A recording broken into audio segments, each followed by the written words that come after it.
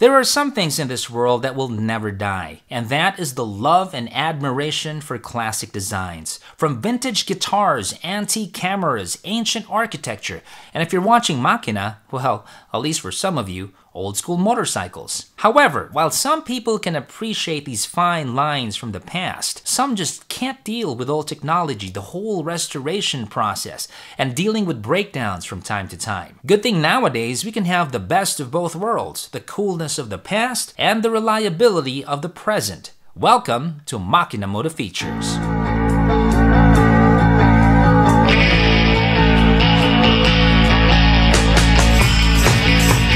I heard of this brand entering the country during the pandemic. These fine folk fundamentally started out as custom bike builders from Birmingham, England. Cut a long story short, they wanted to mix in the old with the new. They wanted classic custom-looking bikes with the dependability and know-how of present-day technology. Enter Mutt motorcycles.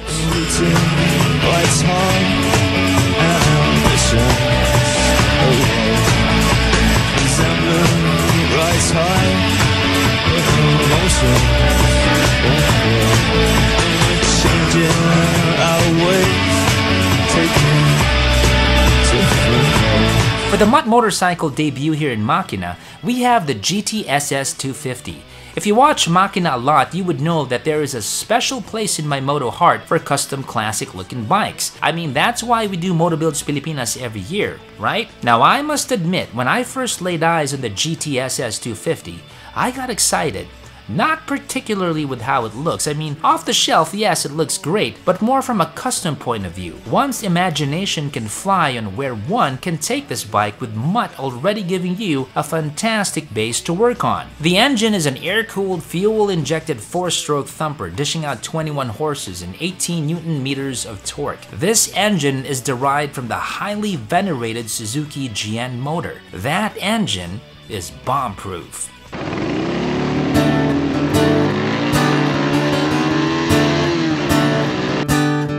Some people might say my life is in a rut.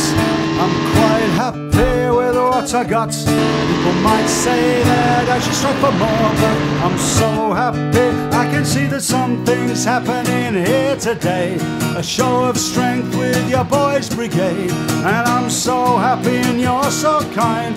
You want more money, of course I don't mind. To buy nuclear textbooks for atomic crimes, and the public gets what the public wants, but I want nothing to society. Here's what also made the GTSS 250 a delight to look at. It's got 18-inch wheels. Of course, this would affect the acceleration. Then again, you're not buying this to make your balls go up to your throat, right? There are other bikes for that. The proportion and how the bike rolls on 18s, it looks cool and right. Another advantage of 18s for longer rides would of course be its stability. We got 5 gears here, twin shocks, CNC valve covers, very 70s if I may say, a CNC oil filler cap, CNC headlight brackets, satin aluminum fork caps, black anodized handlebar clamps, stainless steel exhaust, aluminum mudguards. I mean, all these little details are what's making the GTSS special. It's these little things that add up to its old school vibe. Ah yes, here we are. It is the black metal from Birmingham. The black metal. Okay, so this model is called the GTSS 250. This retails for 250,000 pesos. Kulay po natin dito is gloss black whites. Classic lines through and through. One of the differences that I would say that this bike would have with other bikes that you would see on the street with the sidecar is the chassis construction is definitely different compared to those. I mean, the welds, the construction of the chassis, it's stiff, it's solid, and it's not gonna be twisting here and there. You can feel the difference right away when you ride this versus those smaller displacement 150cc backbone bikes that similarly looks like this.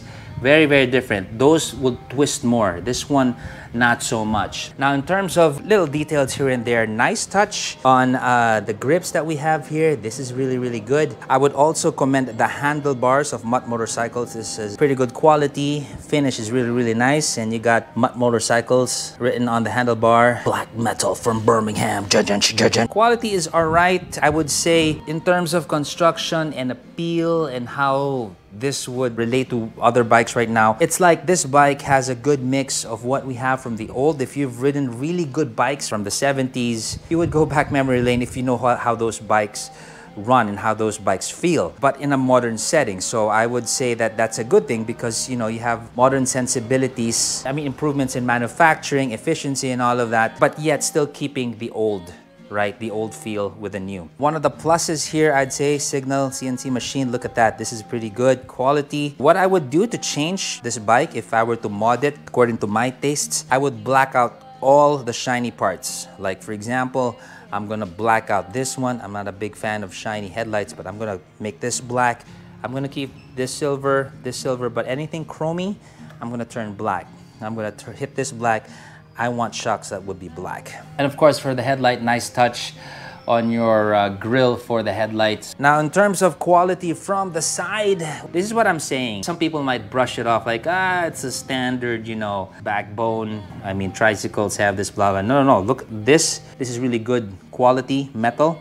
It's thick, it's robust. This is also pretty good quality. Our pegs over here, this one is also good quality. All these little pieces are really, really thought out and made well. All right, so let's take a look at what's here. So that's the battery. It says GUYU CMF9. So layout is clean. These are the things that I like looking at. It gives us a look into how, you know, manufacturers take care of their innards, you know. So that's very, very neat. And on the other side, it's going to be our air filter. Again, it's very neat. You don't have, like, you know, wires popping out in the cracks or anything like that, so it's done well. Also, maybe it's something I would modify here. I feel like the side stand is a bit short. Maybe if we could make this a bit longer. So I don't know, I just feel like it's about to fall. Now, in terms of ride and feel of this whole bike, it is going to be on the weighty side. And this is where I think I would appreciate this more as a bike that I can use for long distances. I've been riding this around town and it's been pretty comfortable for me. The foam that we have here is pretty generous. You can see how my thumb is really going down there. If you're a guy, the support for your bed logs are fine. If you're a girl, it doesn't apply, but it's still comfortable. Long rides, the seat, no problem. Another highlight of this, of course, this is the detail that I like, machined also. That's a plus. I wouldn't change that anymore. That's great. Another detail that I like, this one. Nice detail, nice detail. Harness, pretty neat. Everything's strapped. Although, maybe if this went through under here, so it's not over there, so it's hidden, so it's gonna be a clean look, you know? Little things like that. This one is pretty straight up. They mixed analog and digital. I like how it's really nice and small. So as a matter of perspective, here's my chinelas check. So chinelas, that's how small that is. Chinelas check on the seat, size 11. 1, 2 slippers, size 11. Lights are not LED, and for a bike like this, I'm okay with that. These are our brakes. Very bright. Now for the mirrors, I will change this. I'm not a big fan of shrook. It's either shrook or shrook. Bar and mirrors would also be good. Fender is metal, so plus points on this one. It's not plastic. Now let's take a listen.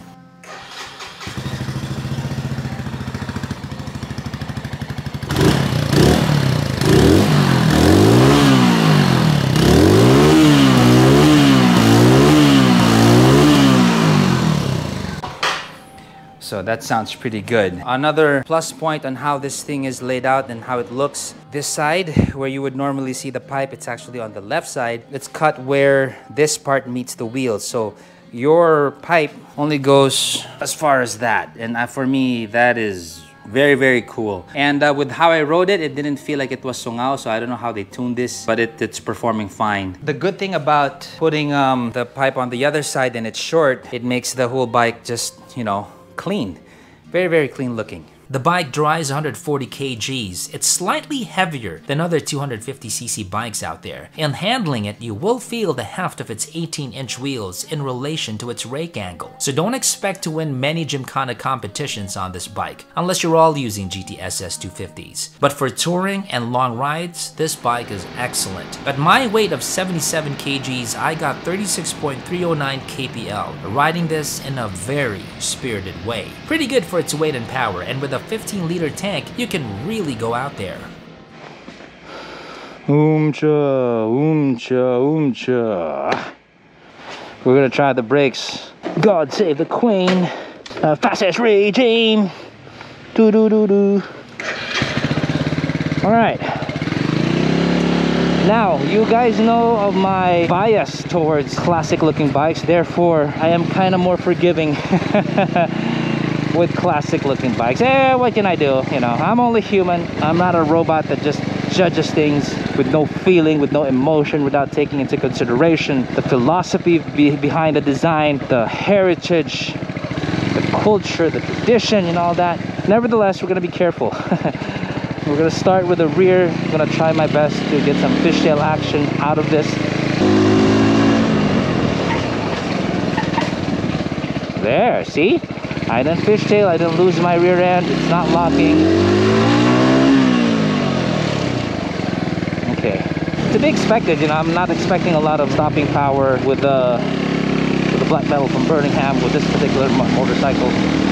But it is stopping okay, it's not locking, and that's good. Okay, so let's move on to the front now. Okay, we're not losing it at all, stopping okay. And mind you, I'm really gripping it hard already.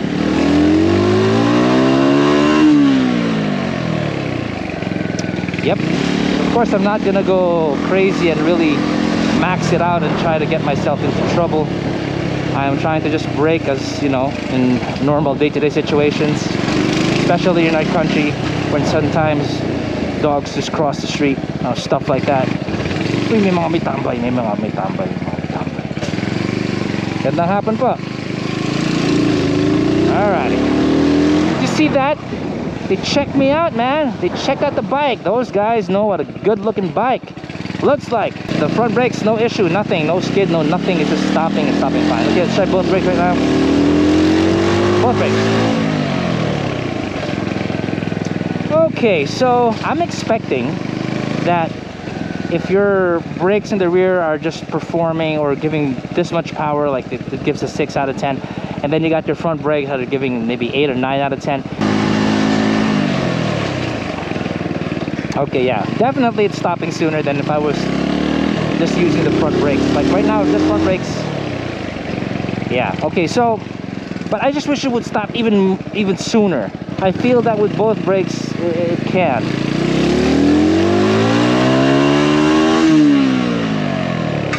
Okay. So, because of my being more forgiving with classic bikes, it's just this is how I am. I'd say this exceeded my expectations. I was expecting the brakes to perform lesser, actually. You know those old BMW R50s?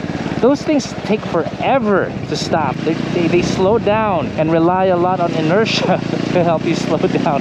I mean, it's an old bike, right? I wasn't expecting this bike, of course, to perform like, you know, those old brakes, but I'm pleasantly surprised. I mean, I must say you know, despite the classic looks, you can still rely on some new tech trickling into this bike. The brakes are okay. If there's like a little improvement that they can maybe do, is that if I'm doing both brakes, maybe even tune it a bit so I can even stop even sooner. Mutt motorcycles, black metal from Birmingham. Yeah. There is many to like in the Mutt GTSS 250, priced at 250k for the 250cc version and 185k for the 125cc version. I'd say they would be priced appropriately, considering you're getting really nice bits and pieces here and there, as I pointed out earlier, with a really good engine design to boot. What's good to note also, if you're out to buy one, make sure to haggle. According to the dealer, yes, they give discounts. I guess depending on the time of year. There is no perfect bike out there, and with the GTSS 250, we discovered that if you have a pillion for a total combined weight of 150 kgs for 2 riders, you will see your rear tires scraping the rear fender when you hit bumps. So one of the things that we noticed over here is with a pillion ride with 2 people over there, but with a pillion this is going to tend to dip, and I got some marks over here already because, I mean, if it's riding straight with no bumps, no problem, it's not going to hit. But if you're going to get into some bumps and some dips here and there with the road, the fender is going to start hitting this already, so just so you know.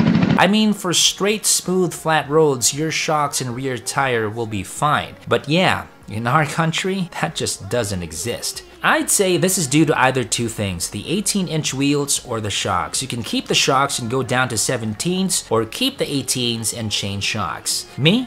I'm gonna go for looks, of course, and keep the 18s and just sort the shocks. It's an easy fix, actually. Also, this would really only matter if you have a pillion with you all the time. Riding solo, as is, no problem. Another little suggestion of mine, since Mutt is into combining the old and the new, I think connectivity with a mobile device would be cool. That means we can keep the gauge old school and simple and load up on lots of data from engine performance metrics, navigation, fuel, etc. That way, we can keep the bike looking classy and sassy while having the benefit of modern day tech dumped and managed by your phone. All in all, I'm happy that Mutt Motorcycles went through this route. Sure, many established brands have gone the neo-classic way, but for some people, those kind of look too new, with a bit of old laced around it. With Mutt Motorcycles, it's the other way around. It's primarily a classic looking bike with new tech supporting it. Also, Mutt is every bit Brit and legit as English bikes go. They're from Birmingham, England.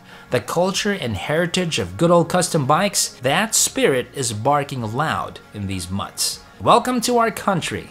This is Zach from Makina Moto Features. Ciao.